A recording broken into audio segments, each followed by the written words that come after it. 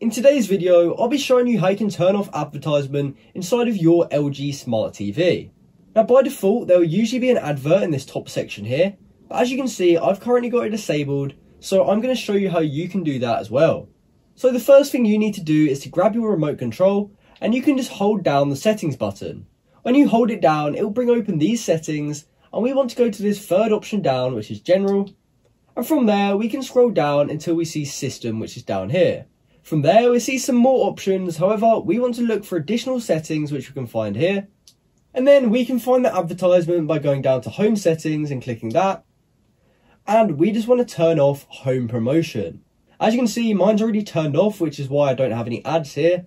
However, if I were to turn this on, as you can see, those ads suddenly come back.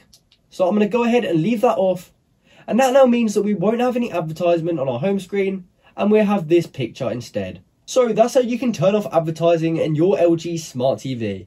I hope you found this video helpful, and thanks for watching.